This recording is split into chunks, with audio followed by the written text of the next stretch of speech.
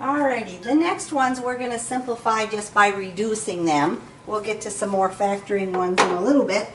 But here, we're just simplifying our fractions, and when we multiply fractions, we can cancel out the common factors.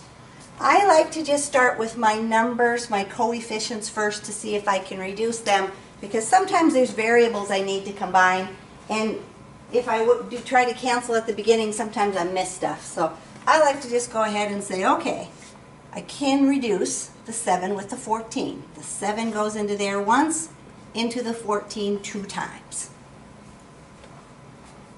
Then I'm going to go ahead and multiply the top together. 2 times 2 is 4. I have a b to the 5th. And then I have a c times another c, so I'm going to have c to the 2nd power.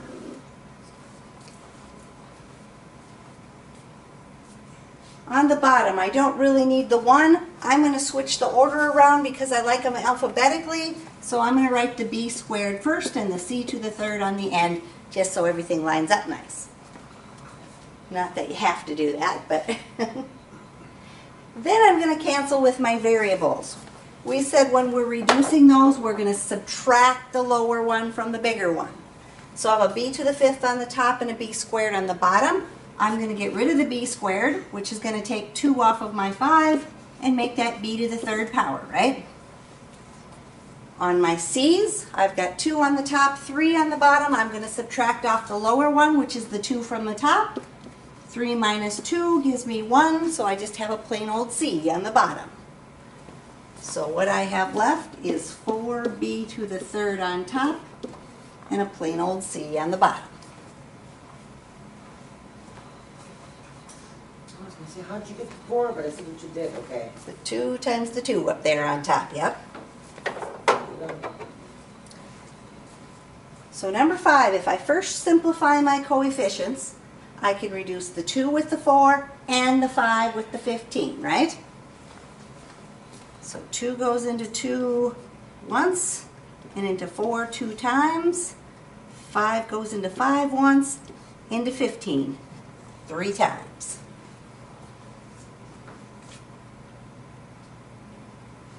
So multiplying across the top, 1 times 3 is 3. I have a b to the 5th. And then I have a y times a y squared. Y times y squared, y to the 3rd, exactly. So 3b to the 5th y cubed on top. On the bottom, 1 times 2 is 2. I got a plain b and a plain y, so by.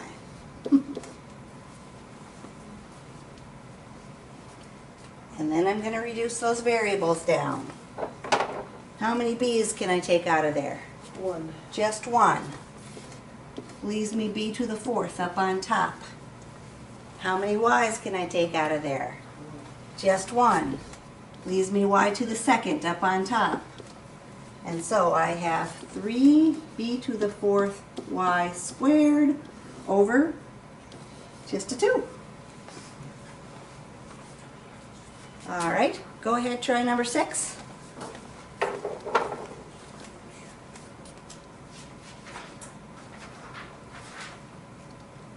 Well, that one's numbers aren't so big. That one might be a little easier.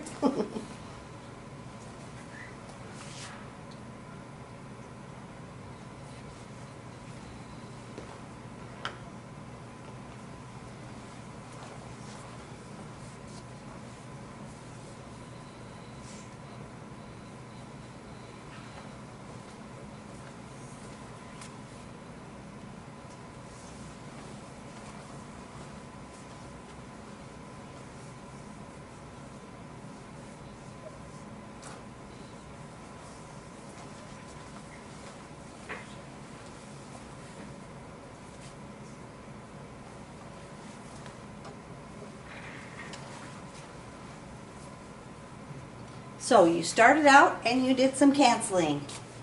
2 goes into 2 once and into 6 3 times. 5 went into 5 once and into 10 2 times, right?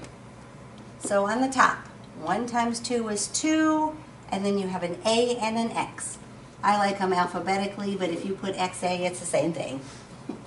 On the bottom, 1 times 3 is 3, And then you're going to have an a, and you have an x times an x, so you get x squared, right? Canceling. Well, I'm going to cancel out my a's altogether because there's one on the top and one on the bottom, so the a's will be gone. I'm going to take out one of my x's, and so I have an extra one down on the bottom.